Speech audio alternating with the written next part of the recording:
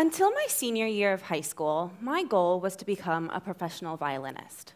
I'd spent the previous 12 years practicing daily and driving hours each week for orchestra rehearsal and private lessons. My parents had always been supportive of my musical aspirations, but one is a doctor and the other an engineer, so eventually they convinced me to pursue a more practical career path. So that fall when I started university, I had no idea what I wanted to study. I'd always been interested in space and physics, so when one of my professors told us about his research with the LIGO collaboration using giant lasers to detect black holes smashing together in the distant reaches of the universe, I thought that sounded pretty cool. So that summer, I found myself here in Australia at Monash University in Melbourne conducting research with the very same collaboration. I may not have ended up a professional violinist, but in a way, I still study music. My research focuses on the search for a gravitational wave background, the cosmic symphony. A long time ago, in a galaxy far, far away, a pair of black holes spiraled together, locked in a violent death dance until they eventually got close enough to merge, releasing the energy of 3 suns in the form of gravitational waves.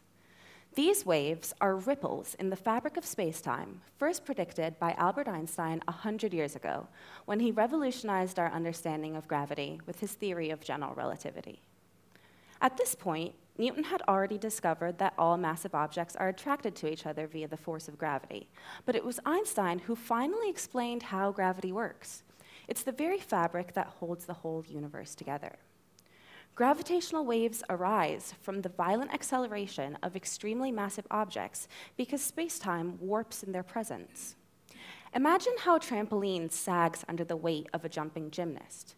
This is the same thing that happens to the fabric of space-time, except a single gymnast wouldn't even make a dent.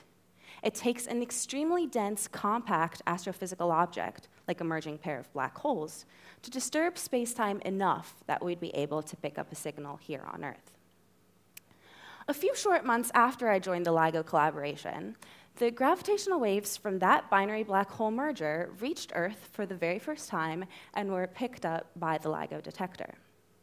This first direct detection of gravitational waves is so exciting because now we have a new window onto the universe. Up until now, astronomers have only been able to probe the cosmos using light. But the earliest picture that we've taken with telescopes is from about 400,000 years after the Big Bang. And this is because before this time, all the matter in the universe existed as an opaque plasma, like a foggy window that our telescopes just can't see past. But gravitational waves pass through everything, so we can use them to listen farther back into our cosmic history than ever before. Now, I say listen, but gravitational waves aren't sound waves. We can, however, translate the gravitational wave signal into a sound clip.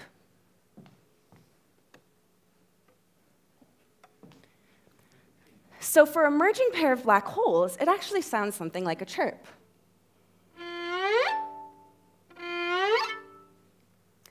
And the pitch and the duration of the chirp depend on the properties of the black hole, like their masses. For the first time, our movie of the universe has not only a picture, but sound as well.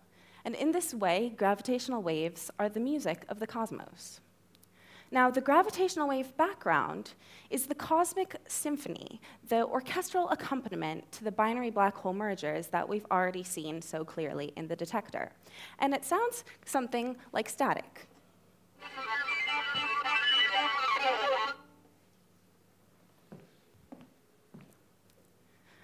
But why should we even bother listening to this cosmic static if we can hear the individual detections so clearly? What new information can we gain by listening to the background that we can't get from the individual detections?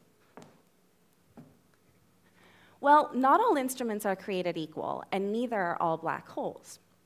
Viola and tuba, for example, don't have a lot of solo repertoire compared to violin and piano. Even if you're a frequent concert goer and you don't discriminate between instruments, you would have to go to a lot of solo concerts before you ever heard a viola or a tuba. And maybe you knew these instruments existed theoretically, but until you hear them for the first time, you have no proof and you don't know what they sound like. If you go to a symphony concert, however, You might not distinguish them at first, but the longer and more carefully you listen, the more instruments you can pick out. You can learn about the whole orchestra in one concert. Similarly, by studying the gravitational wave background, we can learn about the whole universe. The black holes that we can detect individually are the ones that are the most massive and the closest to us, and they have different properties than the black holes that contribute to the background from the distant universe. So the sources of the gravitational wave background are both cosmological and astrophysical. So we'll explain this difference both visually and orally. To start off, let's imagine unperturbed spacetime as the surface of a still lake. Our loud binary black hole soloist is like a rock being thrown into the lake that produces a distinct ripple pattern. The cosmological gravitational wave background, which comes from early universe processes, like the violent expansion immediately following the Big Bang. This is like a wind blowing across the surface of the lake. The ripples produced are much more random than the concentric circles from the rock, and they cover the whole surface. Now let's imagine that it starts raining. This is the astrophysical background of unresolvable binary black hole mergers that are too small or too distant to detect individually. These ripples overlap to produce a persistent hum in the detector that drowns out the cosmological background, but isn't loud enough to drown out the individual detections. And this distinction is important because we actually measure the two types of backgrounds in different ways.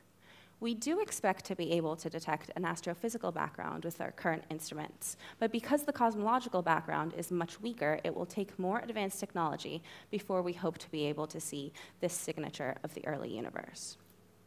Now, maybe the rain is only coming in from one direction, so the ripples from the raindrops are only centered on one half of the lake. This is what it would look like if all the binary black hole mergers were clustered in a small region of space. Eventually, as the rain picks up, the ripples cover the whole lake, and it's hard to tell that the wind is blowing. But if you throw a big enough rock, you'll still be able to distinguish that distinct ripple pattern.